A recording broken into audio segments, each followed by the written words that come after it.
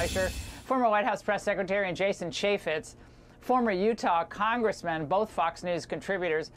Ari, we hear that Biden is mad at how things turned out, but, maybe to some extent he kind of has a point given how short this Kamala honeymoon was. Well, first, Laura, to hear Joe Biden complain about how bad things are, don't forget, he is the man when Mitt Romney was running for president. He said that Republicans under Mitt Romney want to put African Americans back in chains.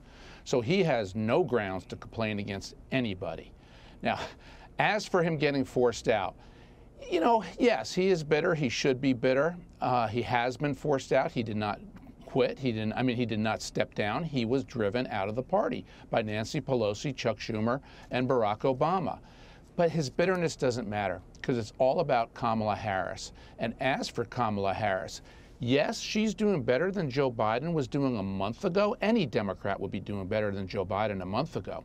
But Kamala Harris is doing worse than Joe Biden was 4 years ago, and she's doing worse than Hillary Clinton was 8 years ago. So this race is still a race that Donald Trump, if he does everything right, can win the race. The fundamentals are still there for Trump to turn this around on Harris.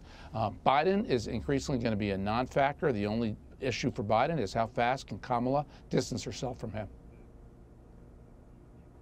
Yeah, Jason, I want to get to that point. We talked about it a little bit with J.D. Vance, but this idea that Kamala Harris and her staff goes to Axios and says, okay, this is what we're going to do on Friday. We're going to try to step away from Biden and her old positions because we think they're deeply unpopular. And then we're going to get all wound up around the axle about Biden feeling slighted. The story tonight is the Kamala Harris campaign is deeply worried.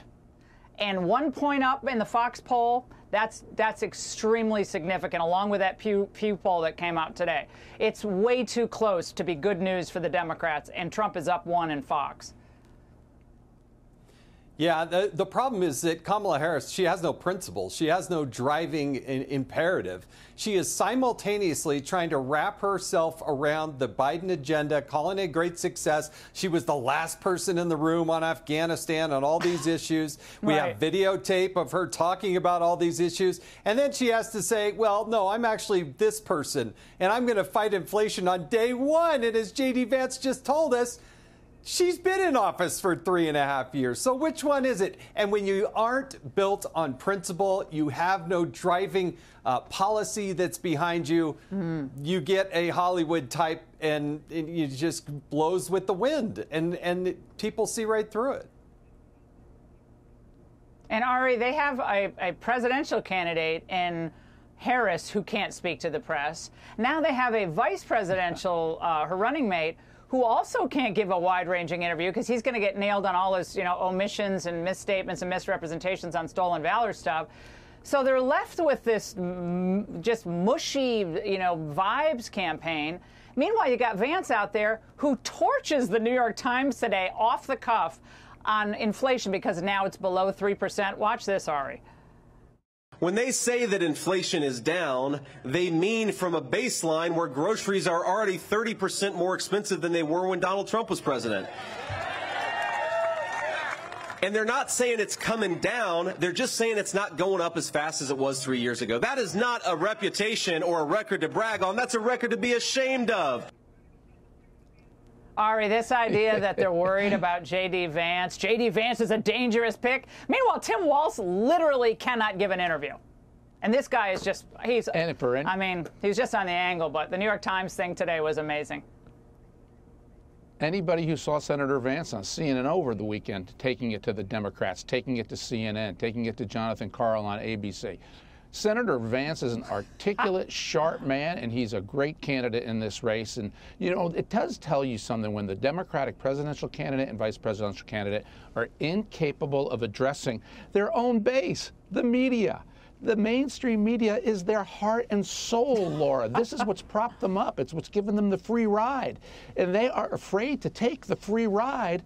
And when they do start to ask questions, I will predict to you they're going to all be lollipops and softballs. There'll be horse race, silly questions. The press is going to fail to do its job fundamentally. They did in 2020 when they let Biden get away with the basement campaign. And Republicans everywhere have got to realize that. Do not count on the media asking them a single hard question when they do come out of their shell. They will. They'll pick Rachel Maddow or somebody else to give them a softball interview, and they'll say, look, I answered questions. Republicans have got to win this race on their own, doing it the old-fashioned way with advertising and being the tough guys on the block, because the Democrats will never hold them to account. I mean, the press will never hold the Democrats to account. No, yeah. No joy in Mudville. I think there's no joy in the K-Hive tonight after these polls. Ari and Jason, great to see you both. All right, coming up just in time for the election. Hey, Sean Hannity here. Hey, click here to subscribe to Fox News YouTube page and catch our hottest interviews and most compelling analysis. You will not get it anywhere else.